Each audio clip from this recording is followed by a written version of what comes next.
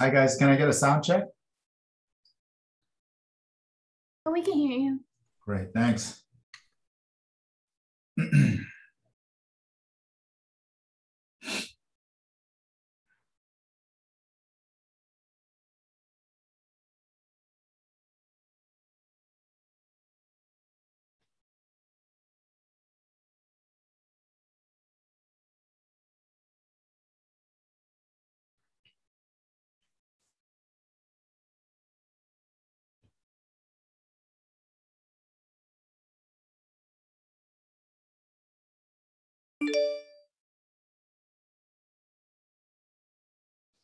Are you guys able to access the slide decks? I think it's it's on Canvas in the Yes. modules.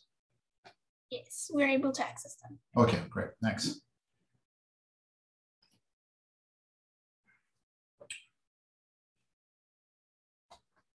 Hmm.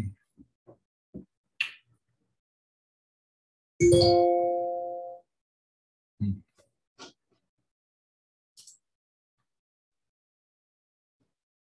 Let's see.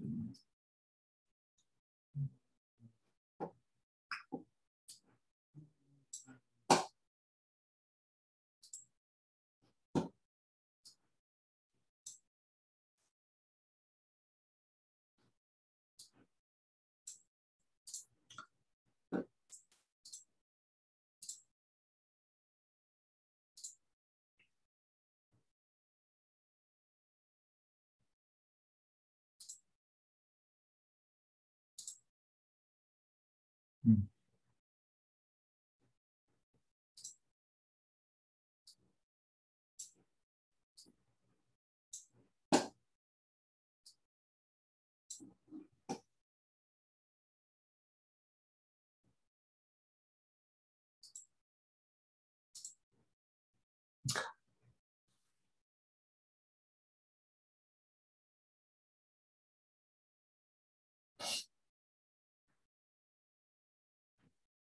Okay, guys, I think we can get started.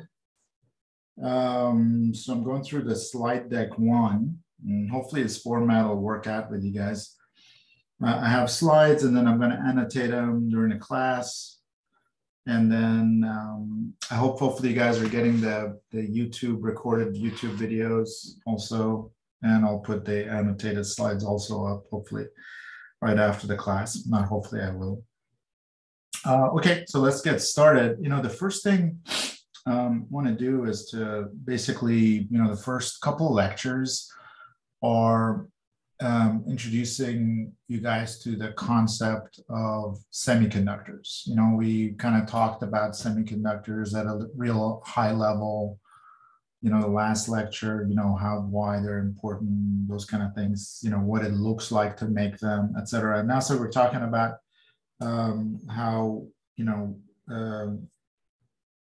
oops, sorry guys, how they work and how we can use them. Okay, so the first thing we're going to talk about is basics of semiconductors. Then from the first type of device that we'll make from a semiconductor will be something called a diode. And that's sort of synonymous with a PN junction as the same thing as a diode. So this is same thing as a diode. And the symbol for a diode is this. You'll be seeing it a lot for the rest of your electrical engineering lives. And it has some interesting properties that we'll talk about. One of the things I wanted to mention about, I think I mentioned this the last time we talked. So you guys are probably familiar only so far with resistors and capacitors.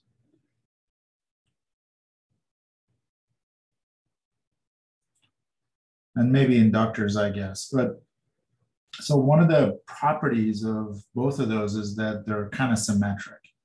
So if you guys think about a resistor, so, voltage is equal to current times resistance. That's the equation for a resistor. And if you plot that, in a voltage versus current curve. Yeah, by the way, you'll see like this, voltage versus current curves a lot in this class. So it's something you'll be seeing a lot.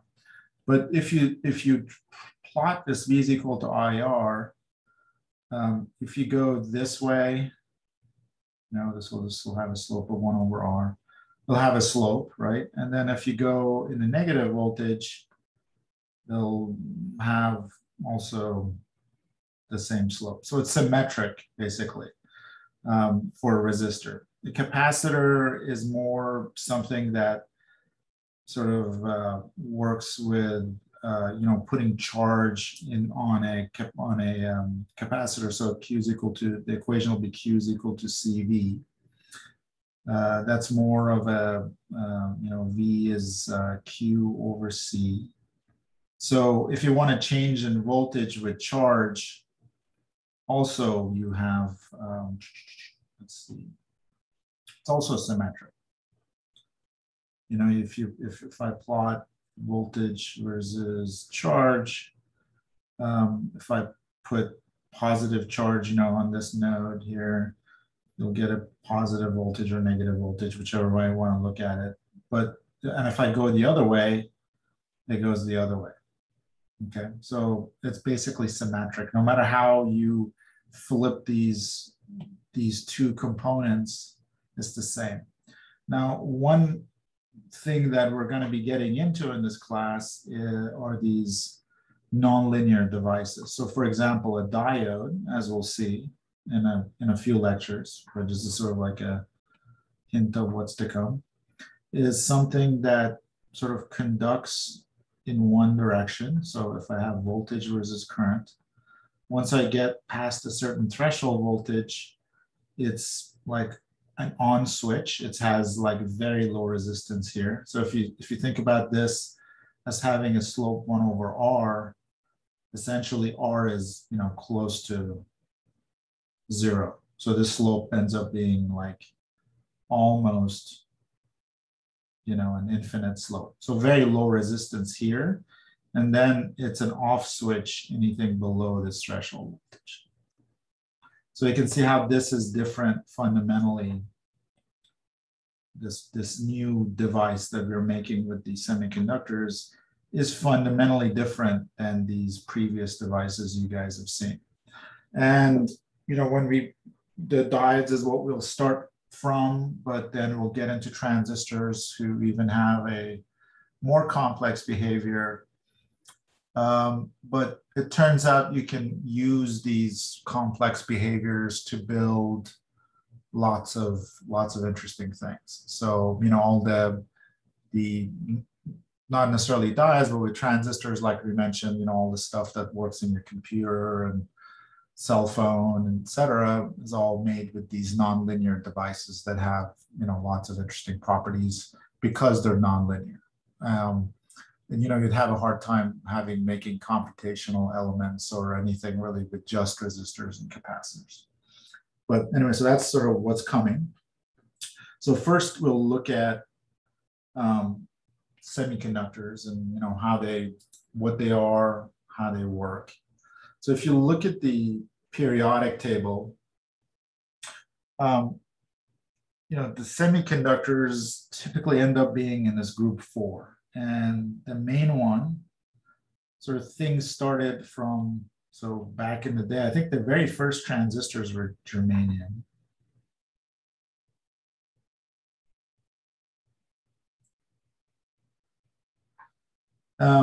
And it's still used, in here and there. Germanium, you hear about silicon germanium, et cetera. That's for, you still hear it being used a little bit. And then on the other side, you hear about carbon, sort of like in the form of silicon carbide or something like that, being, people are trying to get stuff, and that's really like, what do you call it, science experiments, et cetera. So is it a question of silicon carbide someday? But the vast majority, I mean, like 99.999, I don't know what percentage, is made, semiconductor products are made from silicon. So this is the with a capital THE, most popular, most available, popular, used, most used semiconductor.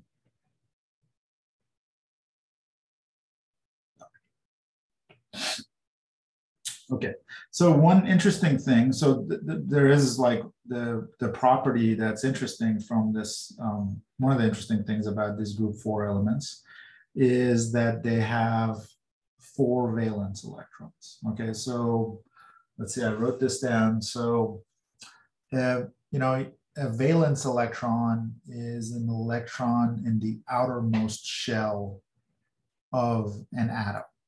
And that means all the chemical reactions that an atom has come from the interaction of these valence electrons with the valence electrons of other atoms. So all of, I guess all of chemistry is basically these outer shell valence electrons interacting with each other.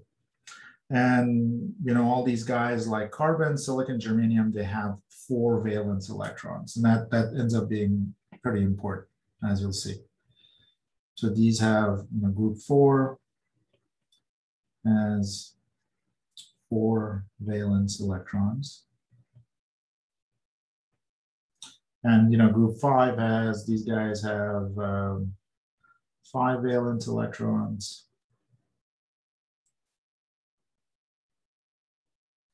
And group 3 have 3 valence electrons. All this is important information for what we're about to do. Okay, so what does this mean if you have 4 valence electrons? That means if you have a crystal, so if you put a bunch of silicon atoms together, and that's what, you know, semiconductors are made out of, or just basically a crystalline wafer or a piece of crystalline silicon. So if you put them next to each other, what happens is, since each silicon atom has, you know, these 4 valence electrons,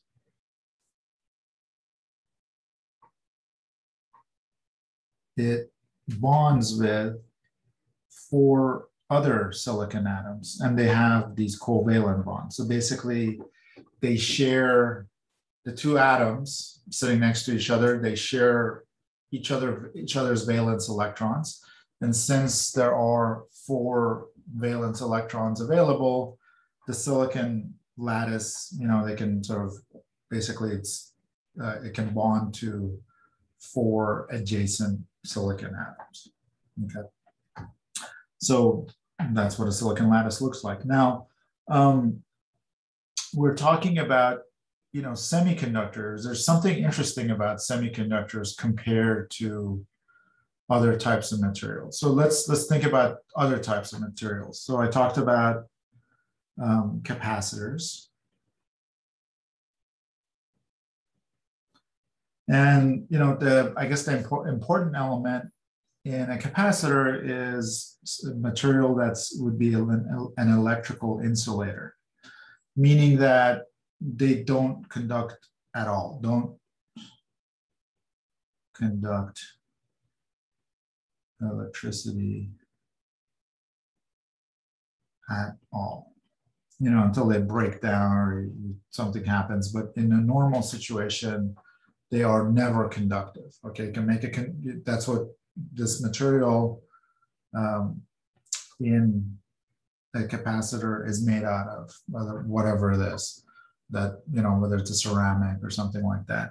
It doesn't conduct, so you can put charge on these 2 top and bottom plates. You don't have to worry about current flowing through the capacitor, so it can be used to store charge. So that's an insulator. Or, you know, I don't know, like your you know, electrical wiring has a piece of Gore-Tex or a piece of plastic, whatever it is, around it, which doesn't conduct. So that's an insulator, so you don't, you know, end up electrocuting yourself or shorting something out. So that's an insulator. Then, like when you look at a resistor, it's made out of something called a conductor. And a conductor always conducts electricity. It conducts, I don't know if you can say it conducts charge, but basically, as you know, it doesn't matter what happens, it's always, you put, you know, voltage across a resistor, there's always a current going to flow across it. Okay, so semiconductors,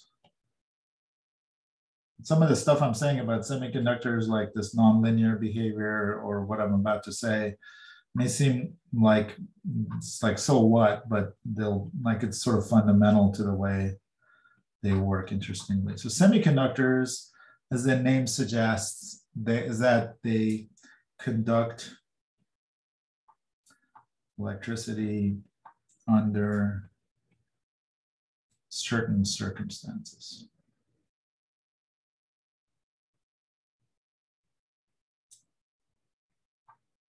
Okay, they don't conduct electricity all the time.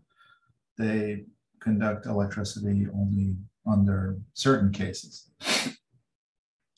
So let's see, what does that mean? So, you know, the situation of these covalent bonds being stable in a semiconductor is, strictly speaking, only true if you're just looking at the entire lattice being like this.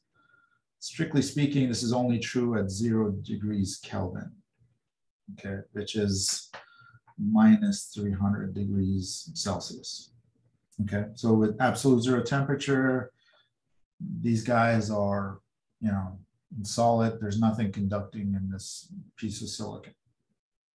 But as the temperature goes up, what happens is some electrons get enough energy to break away from their sort of stationary silicon atom.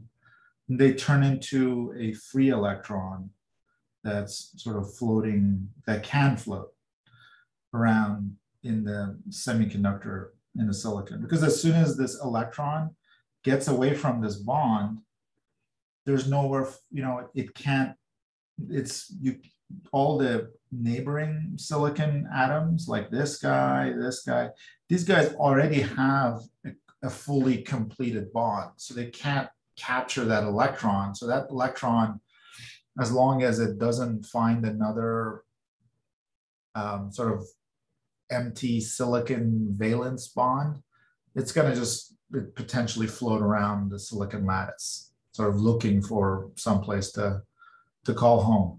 But once it sort of cooks off of that atom, it's going to start being free until it gets, you know, again, it finds another home for itself. And it ends up that the number of these free electrons isn't that big, even as you get up to like room temperature. So typically room temperature, and that's another concept you'll hear about in this class. So typically that's, so this is kind of a term of art. So don't think of the actual temperature room you're sitting in. So this is usually 30 degrees Celsius. Okay, so it would be at, anyway, so that's what you'll be sitting in. Even there's not that many electrons, as we'll see, compared to the total number of atoms in a lattice. Okay, so even though you have these free electrons, they are not, they're much smaller than the total number of atoms typically in a regular silicon crystal lattice. Any questions so far? I have a question. Sure, go ahead. So only at 0 degrees Kelvin is when basically all the bonds are together, like they're all stable? In a semiconductor, yeah. Semiconductor? That's correct. And then if the temperature goes up, then some kind of room free, right? Sorry, can you say that again? And then as the temperature goes up, then you have free electrons, right? That's correct, right. And we'll see that there's an equation for this. So I'll jump ahead here. So this equation on top, this really complex equation, shows you how that works in a piece of silicon. So I'm just jumping ahead. I'll come back to this, but just to Elizabeth, just to show you the, you know, what this looks like. So these are just, n sub I is the number of free carriers in silicon in a cubic centimeter, essentially. And it's a function, it's a complex function of temperature. So this, this is T to the 3/2. This temperature is 1/T in an exponential. And then this is something called a Boltzmann constant. Okay, which is, sort of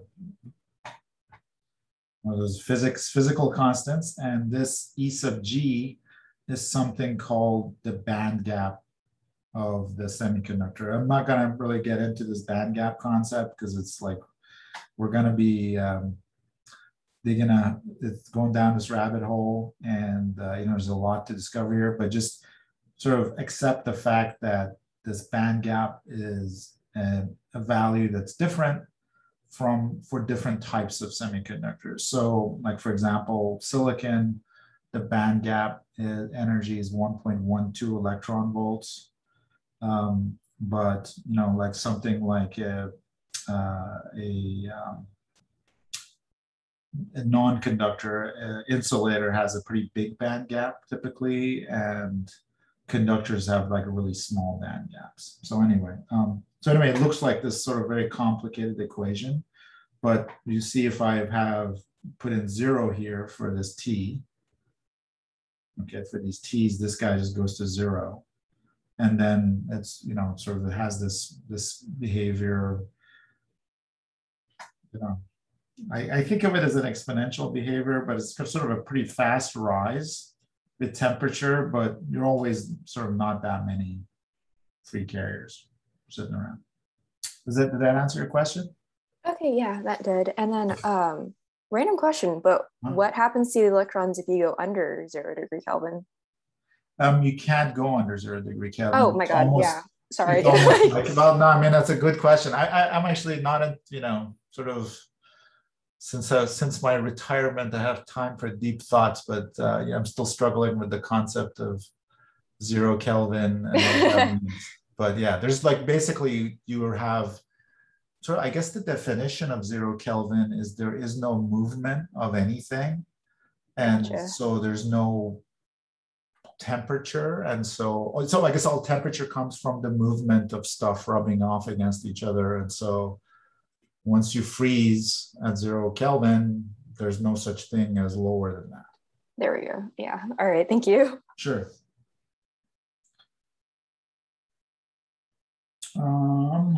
Let's see. So, okay. So that was usually easy. Okay, here comes another concept. Now this is unique to semiconductors, and you're going to have a harder time with this concept, and it's called the concept of a hole. Okay, so electron we've all heard of. Holes, well, in this context you probably haven't heard of, but so once an electron cooks off and you have this you have this bond. So you have this bond here, right, where the electron used to be. So the electron from here cooked off and it went off somewhere, right? It's no longer around. So you have this empty bond here, and that's called a hole. Now it turns out that holes can also move in a semiconductor lattice, a silicon lattice, like an electron can. But the reason they can move is that, for example, imagine if there's this guy here, it's sitting adjacent to this bond. So this electron might just pop into here and this hole comes over here. Okay, or in the case of sort of our two drawings here, the hole has gone from here to this guy. Okay, and then it can jump from here to, basically then there's an empty place here, and this guy is now two connections. Okay, so now there's a gap here, and then that guy can move over to this adjacent guy and so on and so forth. So it can move as if it's a positively charged carrier. Okay, now this is not like antimatter. This isn't a positron or something like that. It's just the mere fact that in a silicon, in a crystal lattice or in a semiconductor lattice, let's just call it a silicon lattice, when a crystalline lattice, when the silicon goes off, breaks its valence bond, you end up with sort of a free valence bond there. And that free valence bond can kind of move around as well. And the reason why it's positive, you can think of it as being positively charged, because in that particular really small region of space, there is, lack of an electron. So you end up with a positive charge. I don't know, maybe you want to think of it as like a bubble in a water that's kind of floating around, and the bubble really represents, you can think of it, I guess, as representing the lack of water in that spherical thing that's floating around in your water. But so that's a hole. So basically what happens is when an electron cooks off, you get a free electron, which is negatively charged. It's going to be conducting as if it's a negatively charged, it's basically a negative charge is moving around your lattice. And then you also end up with this thing called the hole, which looks like a positive charge floating there around the lattice.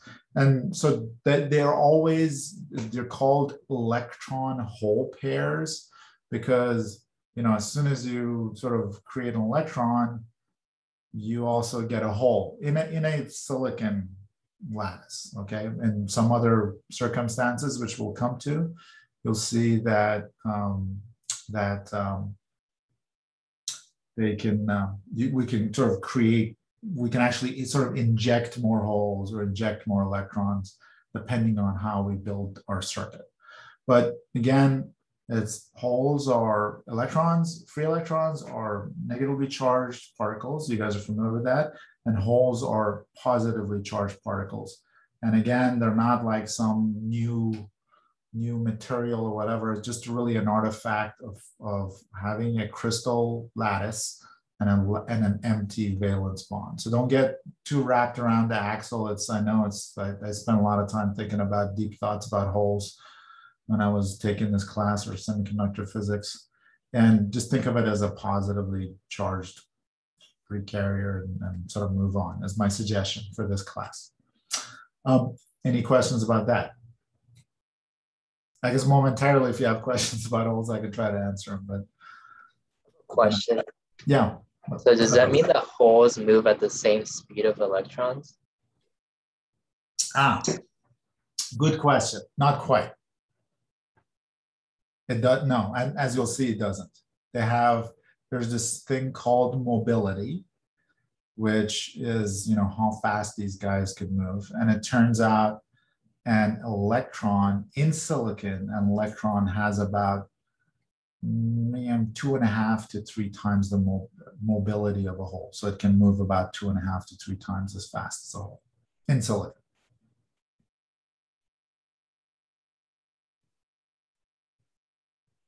Any other questions? Did that answer your question, Alex?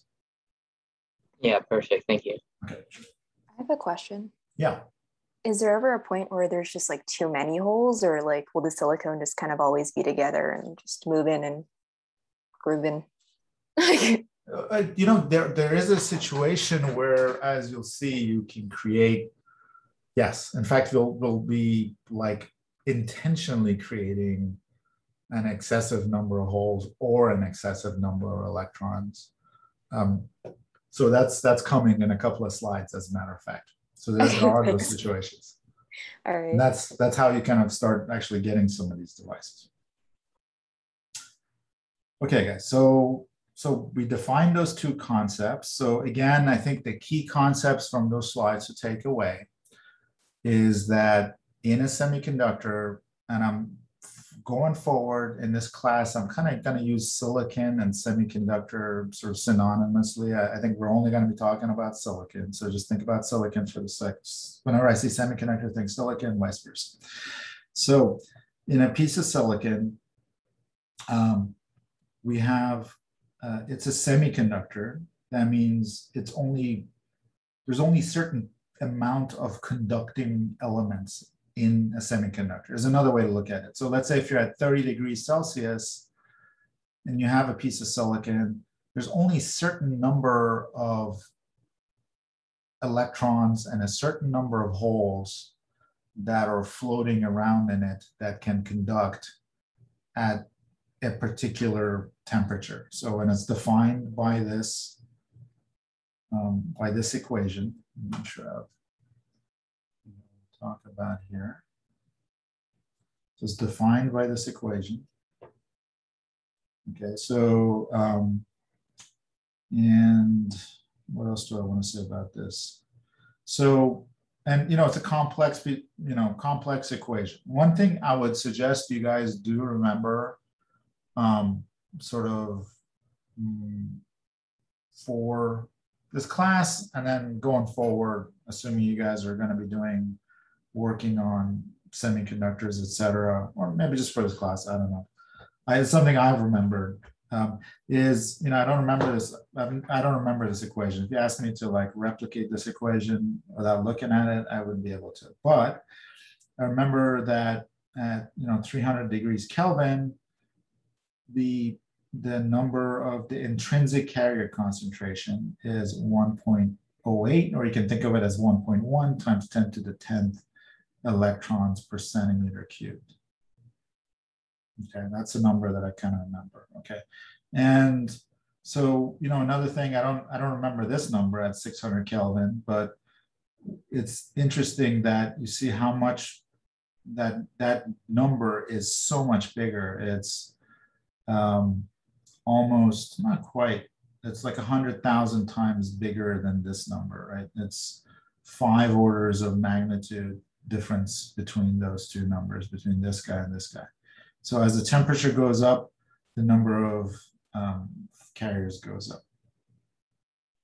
Okay, so that's that. The other one that I think you guys probably already know, but it's another useful thing to remember, is that the charge of an electron is negative 1.6 times 10 minus 19 coulombs. There you go.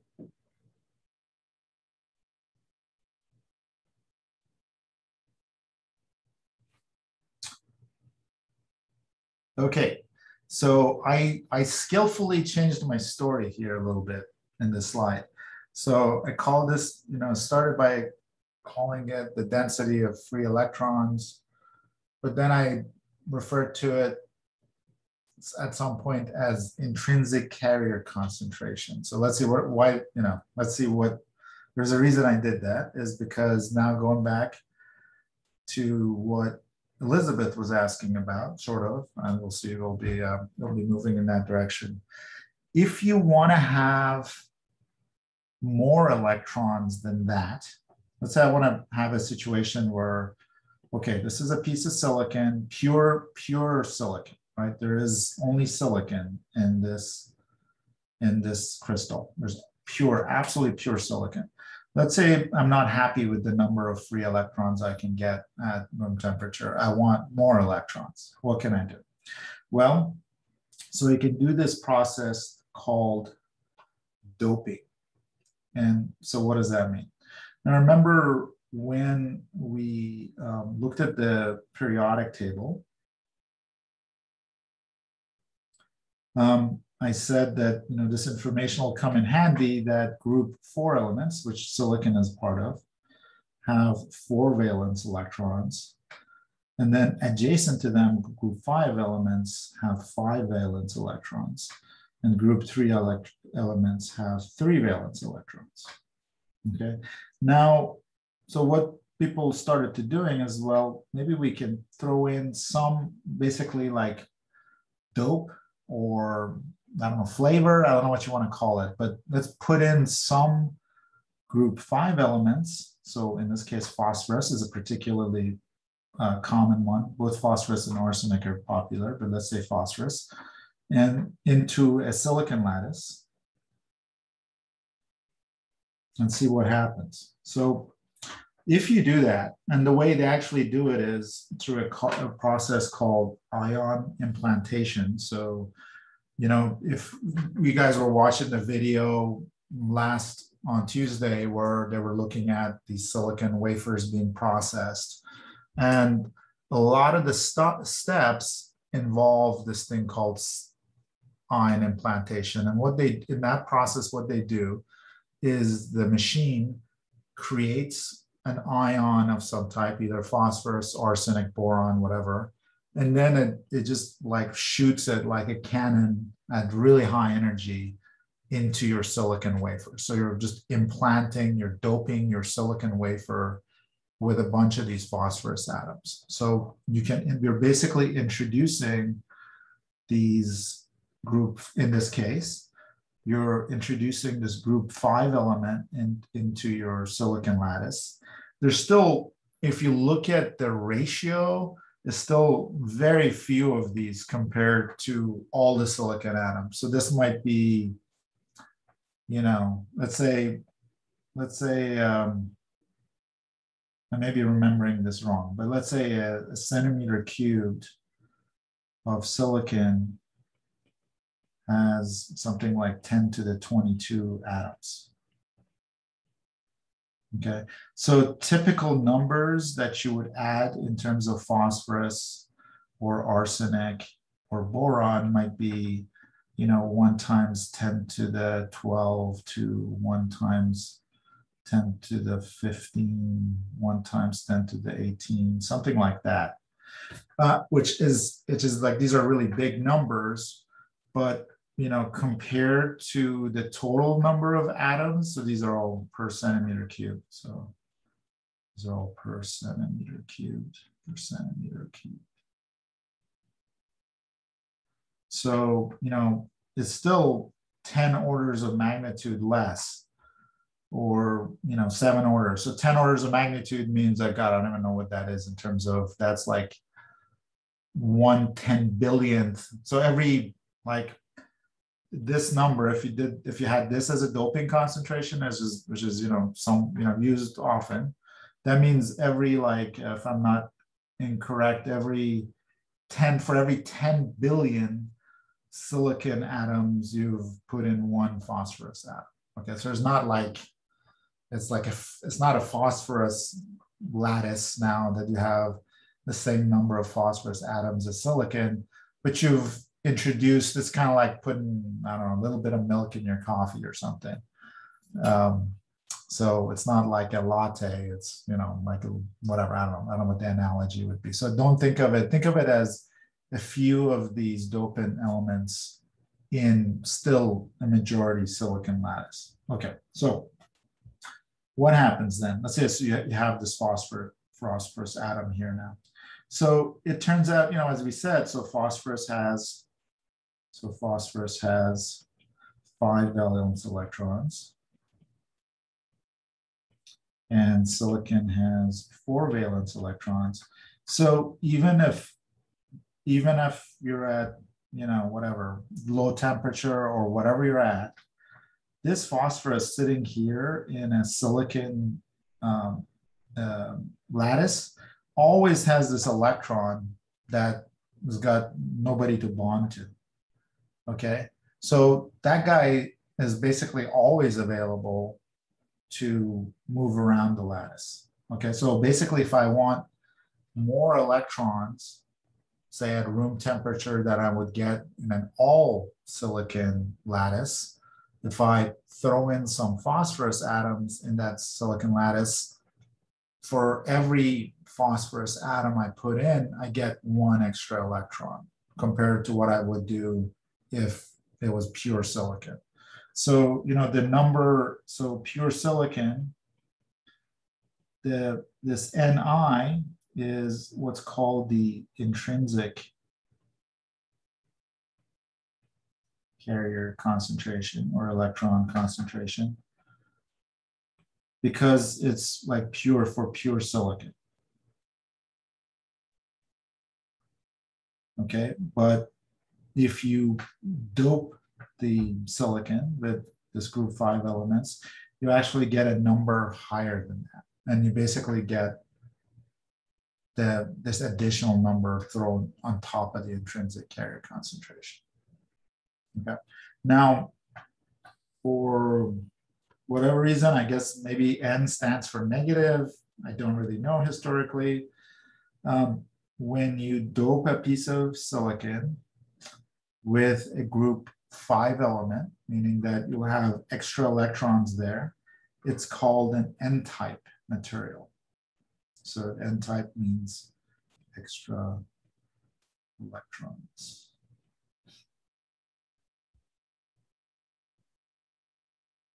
Okay. Any questions about that? Okay. So you can do the same thing now with the reverse of this by putting in group 3 elements. So a group 3 element like boron has 3 valence electrons.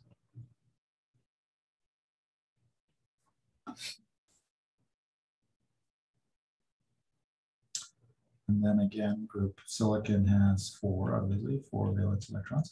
So when you have this guy doped with something from group 3, then you have an extra hole no matter what, because it only has 3 bonds. It's always going to be, 1, 2, 3. It's always going to be missing a bond. So for each boron atom you put into your silicon, you get an extra hole. Okay, so regardless of what it is. So you can get a predominantly hole rich piece of silicon. And that's called p-type. So that means they're excess.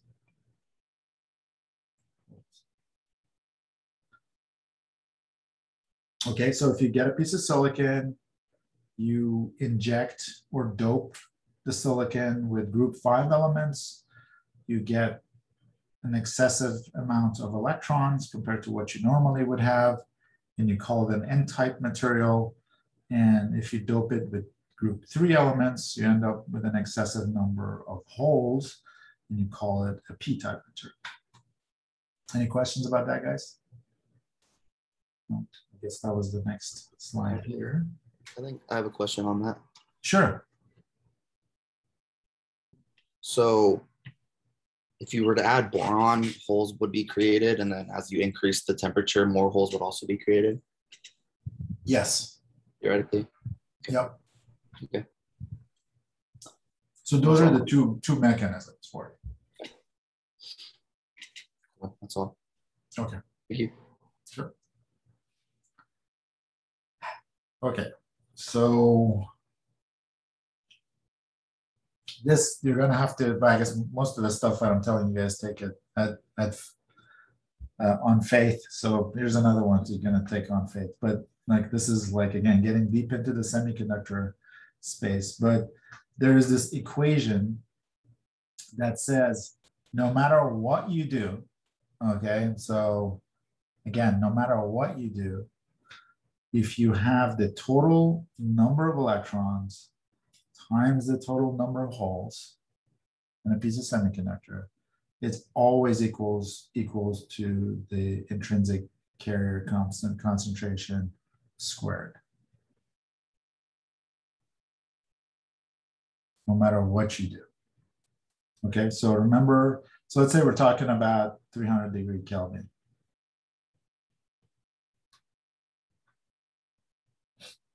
Okay, so at that point, Ni is 1.08 times 10 to the 10th electrons per centimeter cubed.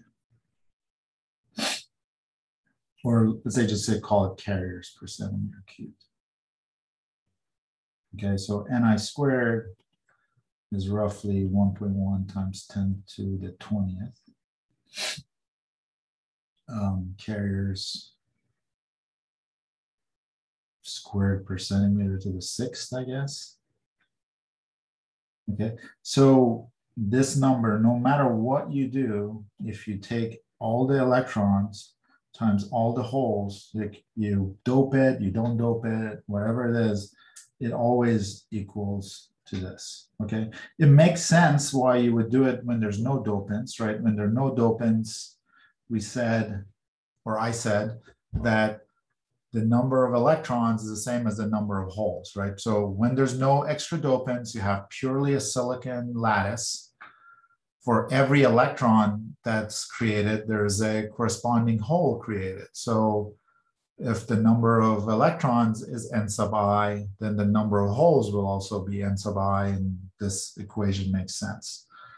But it turns out that even if you increase that number of by injecting group 5 or group 3 elements, this equation will still hold regardless, okay?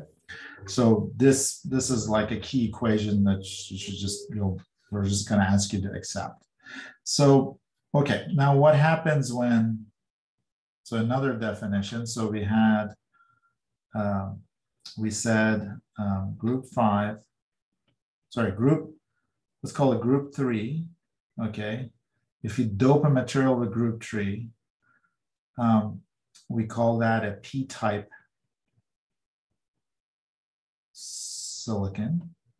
Again, I'm using silicon and semiconductors synonymously because we're only dealing with silicon, but you'd have a p-type, you could have p-type germanium too, whatever.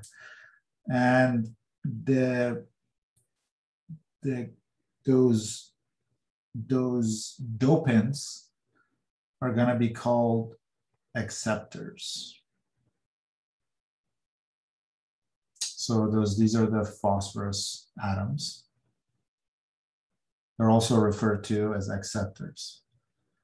Don't ask me why there's so many different names for sort of stuff that's more or less the same, but I guess they're slightly different. So the phosphorus or arsenic, no, sorry, these are boron. Sorry, group 3 is boron. Sorry, guys. So the borons are, where is that? Carried away. So that is a boron. So once the boron atoms, they get injected into silicon, they're not called acceptors, and their density is sort of referred to as capital N sub A. So this is the density of acceptors.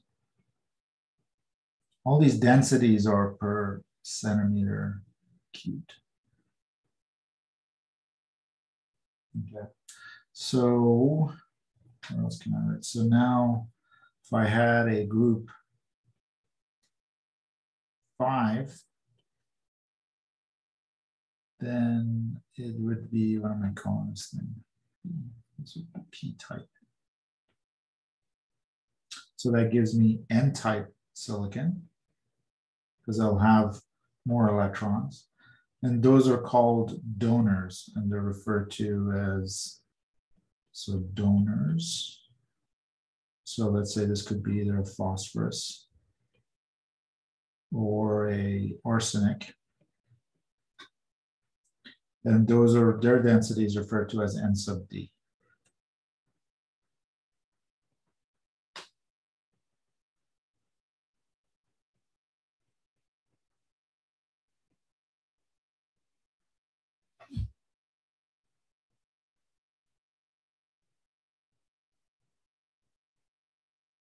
Okay, so let's say we have,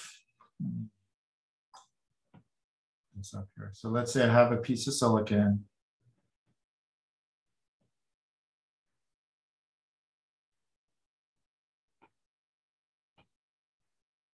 And I just put in a bunch of boron atoms, right? Put them in here.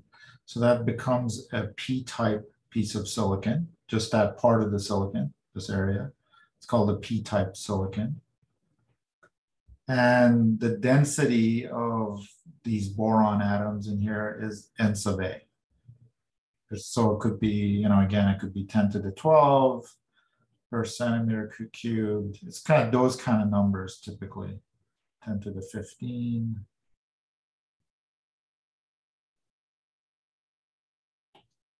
those kind of numbers. Okay, so when you have that many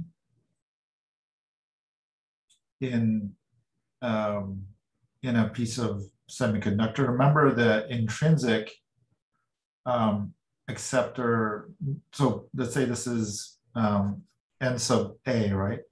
This is how many boron atoms I have.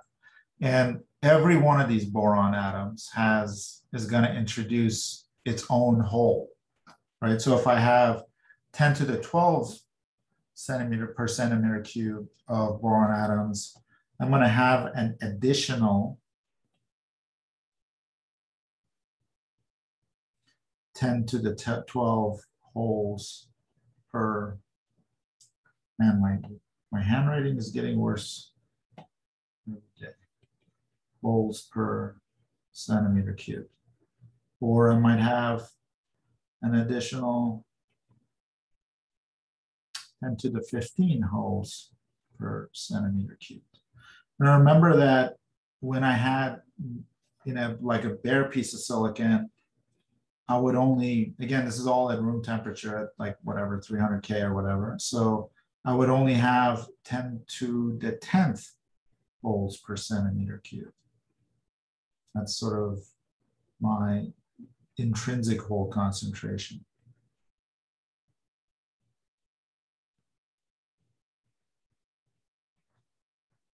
Okay, in either case, it'd be 10 to the 10th.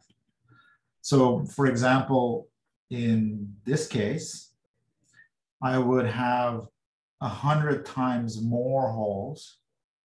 In this case, when I doped it by 1 times 10 to the 12 boron atoms, I would have 100 times more holes than I would have in a bare piece of silicon for the same temperature. Here, I would have 100,000 times more holes. Okay, so in this piece of silicon, basically the number of, as soon as I dope something, piece of silicon, the number of holes typically ends up being the same as the number of acceptors, so for p-type.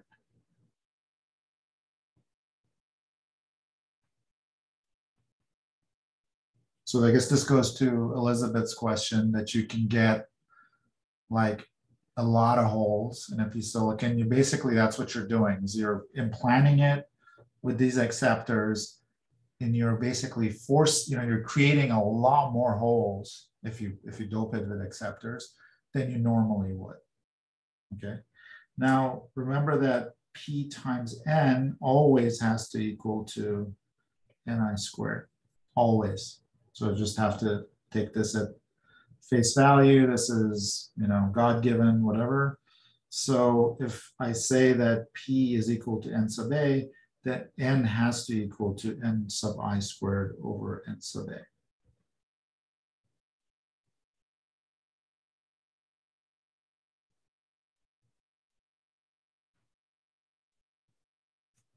So why is this useful? You'll see why this is useful. But what in practice happens is that as an engineer, or the engineer who made this piece of silicon knows how many, how much sort of these boron atoms he put into this piece of silicon. So he can tell you that. And then because of this equation, you can calculate how much holes we have in that piece of silicon now and how much electrons. Okay. The electrons just ends up being the ni squared over n sub a. Can you say that last part one more time? Sure. Because of this equation, which is p times n is equal to ni squared. Okay. If you have p as n sub, so if p is n sub a, then n has to be ni squared over n sub a. Because of this, you just plug in n sub a into this p, and then you put it on the other side. Does that make sense, Brandon? Yes, thank you. Yeah.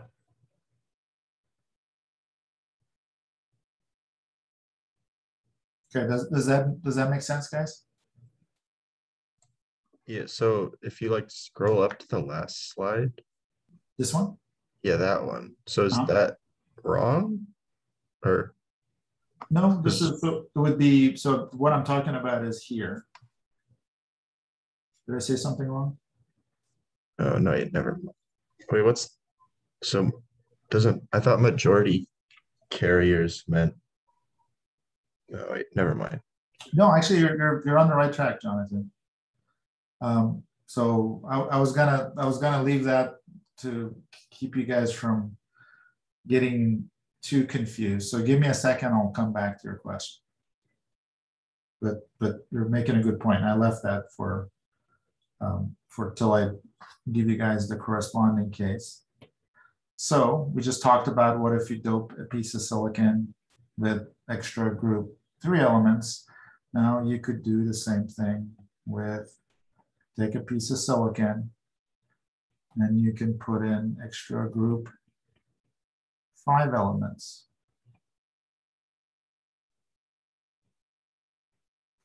So let's say phosphorus.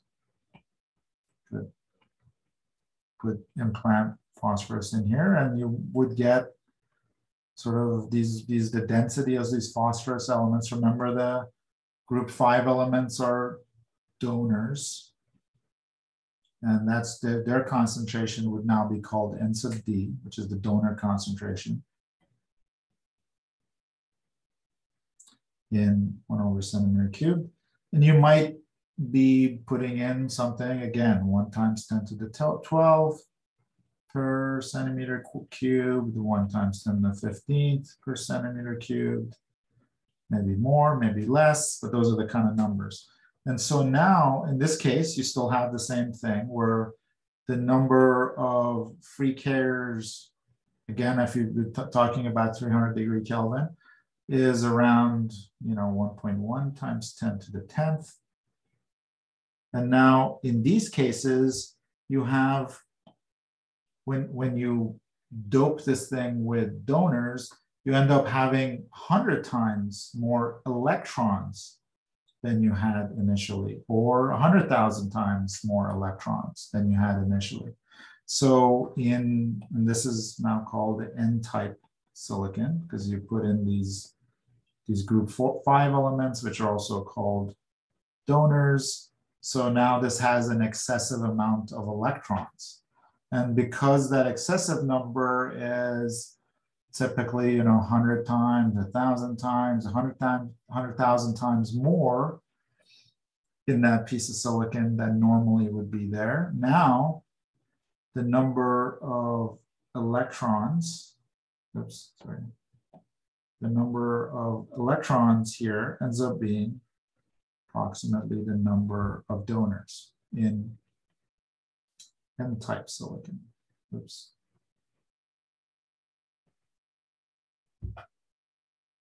Okay, and so we still have the same equation holds. N sub P is Ni squared. So in this case, P, the number of holes, ends up being Ni squared over N sub D. So I did everything the same, except in one case, we had a P-type silicon, which has acceptors or group 3 elements in it. And the other case, I have N-type silicon, which has group 5 or donors in it, okay? So, you guys are all with me?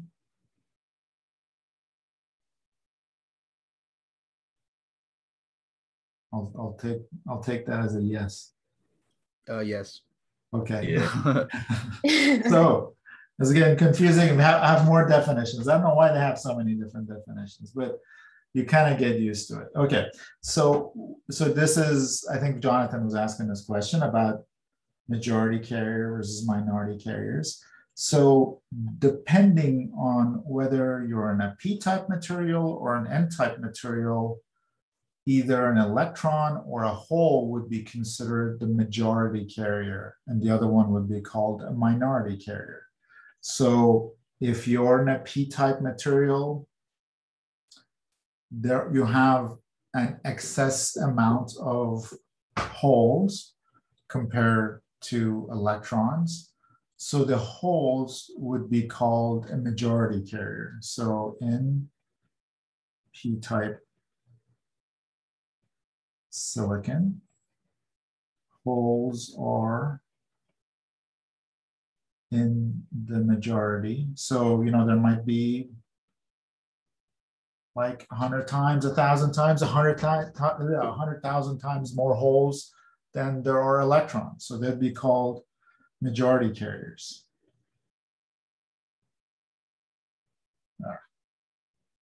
Sorry, guys. Sorry for my handwriting, but there's nothing to be done about it. And then electrons are in the minority.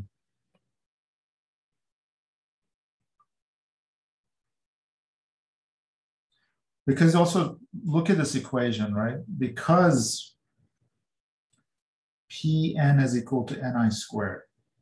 So in a piece of silicon that's not doped with anything, you have the same number of electrons and holes. Neither one is majority, and the two of them it gives you this number. Again, at 300 degrees Kelvin, it's 1.1 times 10 to the 22. If I'm forcing the number of holes to be higher than n sub I, I'm actually making the number of electrons lower than n sub I. So, you know, usually when you're talking about something being a majority carrier, like the holes being a majority carrier in a piece of p-type silicon, there's usually like a lot more holes than there are electrons. There's like thousands, hundreds of thousands, millions more holes than there are electrons. And so they're usually a strong majority. Again, depends on how much you dope it, et cetera. So now the confusing part is, well, when you have a n-type silicon, oops. Now you're forcing the electrons to be majority carriers. And that means that the holes, oops, holes are minority carriers.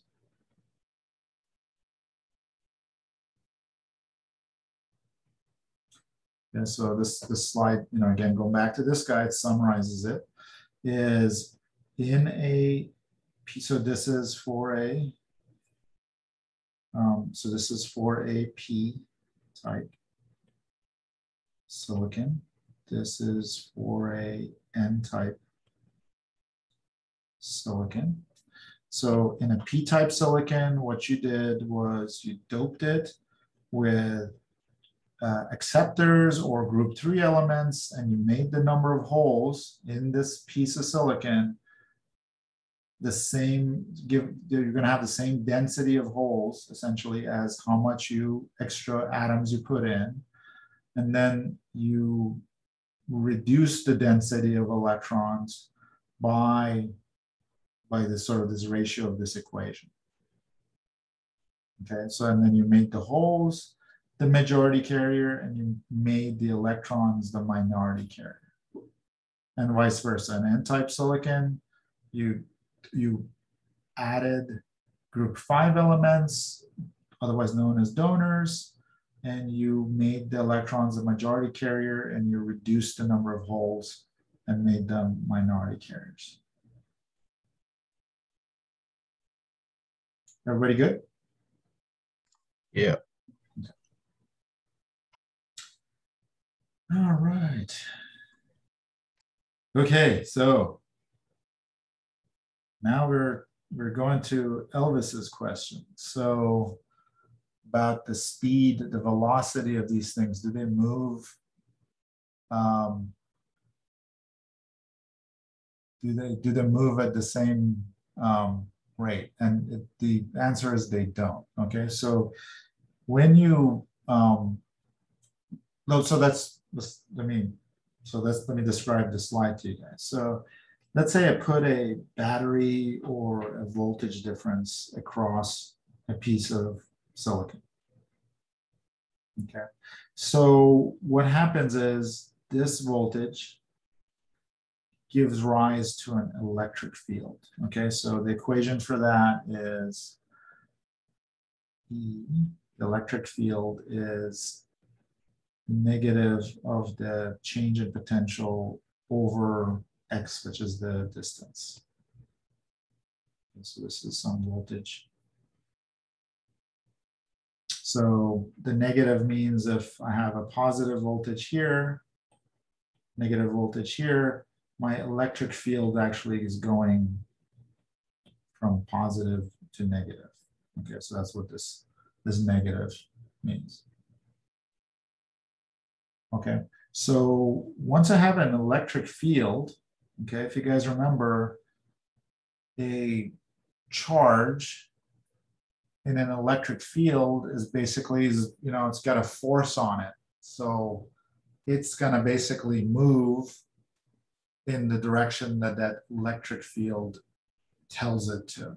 Okay, so because a electron has negative charge, it's going to go opposed to this electric field. So if there's a, you know, if there's an electron here, it sees this electric field pointed uniquely in this direction. So this is a very directional electric field. So because it's uniformly higher potential here than it is here, you're going to get theoretically, I guess it's not really true, but for the sake of discussion, let's say you get a uniform electric field inside the semiconductor. So any electrons here would start, the electric field is going to force them to move in this direction. Okay. And then correspondingly, if you have any holes floating around here, because they're positively charged, the electric field is going to make them move in this direction. Okay. And so that's as soon as you put a voltage across this piece of silicon, you're going to get an electric field, and that electric field is basically going to make any mobile charges, which are electrons and holes, to move either in the direction of the electric field or in the direction opposite the electric field. And then they'll have a certain velocity, which is dependent on the electric field. And so this equation for the velocity as a function of the electric field has this constant. This is called mobility. Oops. Mu is called mobility. And mu sub p is the mobility of holes. And mu sub n is mobility of electrons. And all this mobility it's the proportionality constant between the electric field and the velocity of the charges that are moving because of the electric field.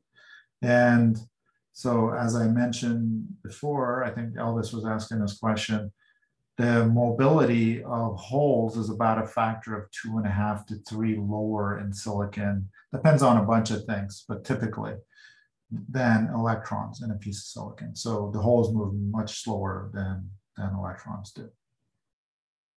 Okay, and it's proportional to the electric field.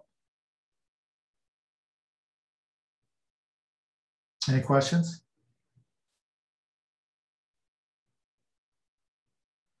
Okay, so this type of movement is called drift. As we'll see, there's two types of movement of mobile charges in a piece of semiconductor or silicon. The first one is called a drift, and it happens only when you have an electric field. Okay, so if I removed this voltage, and therefore I removed this electric field, there would be no electric field, so there would be no drift mechanism where preferentially electrons are moving in a certain direction and holes in another direction. That just wouldn't happen. Okay, so that's called drift. Now, I don't know if this is like important, but basically from this drift, that is important, but I don't know how much I want to get into this, but from this drift, basically, you can calculate a current flow. Okay, assuming you have a certain density of electrons or a certain density of holes. You can geometrically figure out how much volume of charges you have and how fast, you know, the charges would get from A to B and what that would mean in terms of a current, okay? So it turns out then the current is a function of this velocity times the cross section of, so W times H is the cross section of this area times the number, basically the density of charges times the charge of an electron. So this is, that was just for your info, but it turns out that if you have this drift, so this is all kind of leading to this equation here, that if you have an electric field across a piece of silicon produced by a voltage across it, you get basically a current. This is a current density. So this J sub n is taking this current, dividing it by the cross section. So basically it's sort of getting rid of this W and H term, making it more general. And basically it ends up being a function of, so this was velocity, this mu sub n times E, this is for the electrons, times n, again, which is the density of electrons times the charge of an electron. Okay, so you'd get this current density. And then you get a correspondent hole current density. So you get an electron, current, and you get a hole current. So it turns out that the electron has a negative charge, but then it's going in the opposite direction as a hole, but the hole has a positive charge. So it turns out that once you throw in all the signs, these two currents actually add together. So they're not subtracting from each other, but they're sort of helping each other get this current. So this is the current density you would get because of this drift function. Any questions from that about that? That's correct, June. It's current density. So basically all it is current divided by the width times the height of this piece of material that's going across.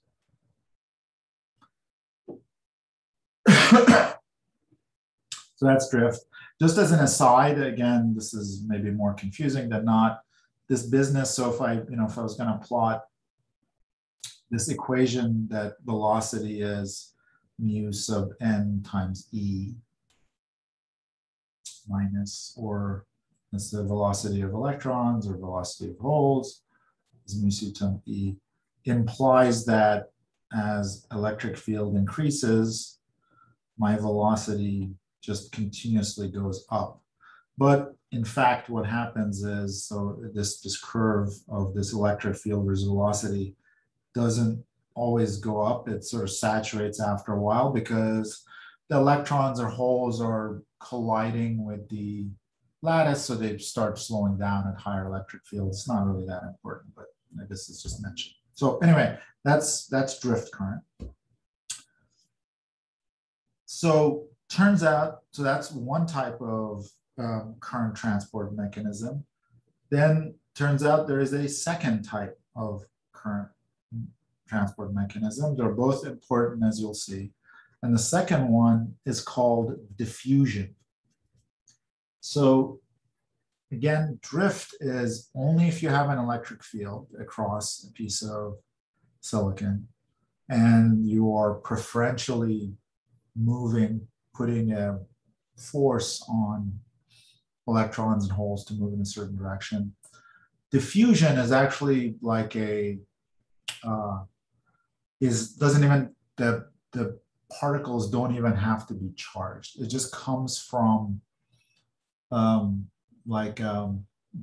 motion, okay, of stuff. So the best way to think about it is if you have a glass of water and you put a drop of ink in the glass of water and you wait long enough. So first the ink is just concentrated in the drop. And then as time goes on, what happens is the ink starts getting distributed more and more evenly until, if you wait long enough, that ink drop gets uniformly distributed across your glass of water. And the reason for that is this diffusion mechanism. And again, it's a thermodynamic type of function. And basically it says that things that are free to move tend to go from places where they are more dense to where they're less dense until they uniformly take out of space. The other way to think about it is if you just imagine if you had a hollow chamber or whatever, and you put some gas in there, those gas molecules will just expand until they're uniform. They're not going to be sitting in some chunk of that volume. They're going to expand out again, just purely from thermodynamics and Brownian motion until they have sort of uniformly distributed themselves in that space. And so basically the same happens if you have a higher concentration of carriers in a semiconductor in one part of the semiconductor than another. What happens is those carriers will go from a place of high concentration to a place of low concentration. Again, wouldn't even have to get that mechanism whether they're charged or not. Okay, and so that mechanism, because they are charged, that mechanism of these carriers going from high concentration places to low concentration places, that's also sort of something that has an aggregate movement, and because they're charged, it gives you an aggregate current. And that's a function of the difference in the concentration. And in that case, because there's no electric field and no negative dependence on an electric field, the total current concentration basically has the two currents for the hole and the electron are working in opposite to each other. So they reduce one from the other. Okay, so they're not adding like the drift current, the two drift currents were, they're actually reducing each other. Okay, so guys, I'm gonna stop right there for today. Any questions?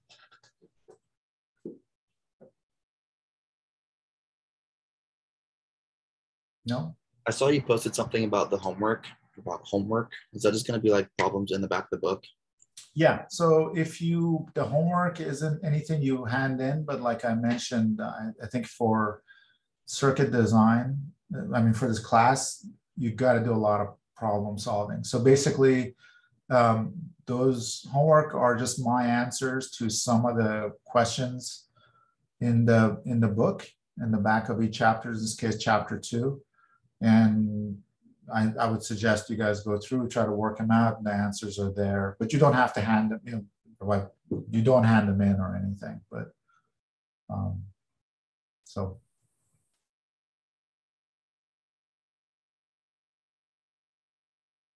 Anybody else? Nope. Oh, I had a couple questions. Sure. So I guess like one of my main questions would be like, in what scenario would you want more holes and would you want more electrons to do specific things? That's coming. So to me, okay. well, I can jump ahead actually. Remember I talked about first. Let me jump all the way to the back. So far in this lecture, we're talking about semiconductors generally. And then this device that we'll be talking about, the first one, which is this diode with this this first usable device, actually is basically a high, a p-type material right next to an n-type material. And so basically you dope one type full of holes, the other one full of electrons, and that has some useful properties like this type of property where you have this kind of a switch function or a nonlinear function. Okay, all right. Yeah, and transistors are made in the same way. They're like basically N-type and P-type material sitting next to each other and interacting in some ways.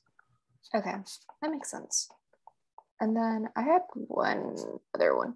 Can you go over again what, sorry, I think it's IN, or no, NI is? Yeah. Oh, so Ni is basically is called the intrinsic carrier concentration, or the concentrations of electrons or holes in a piece of semiconductor if there is no external dopants. Okay.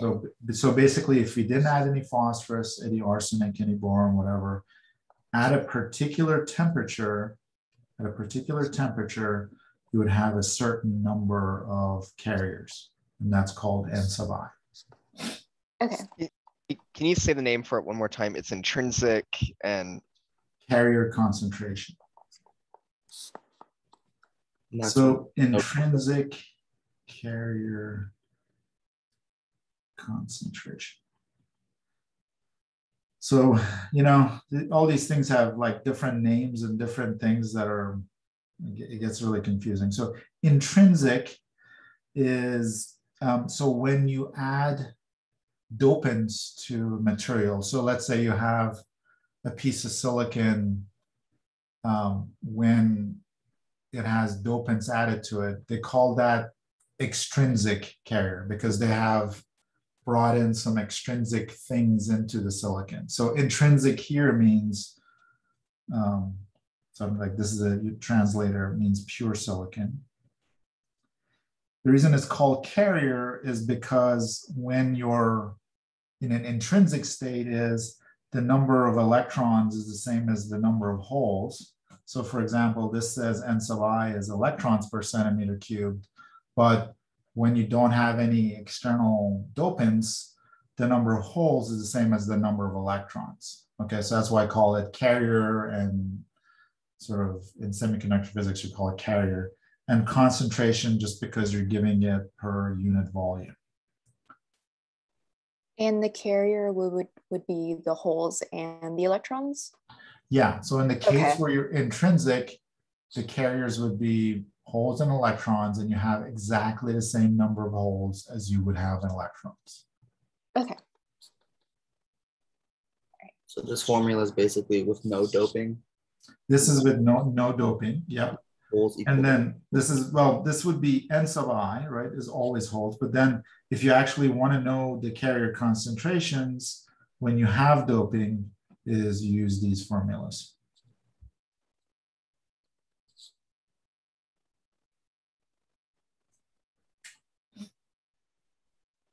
Anything else, guys?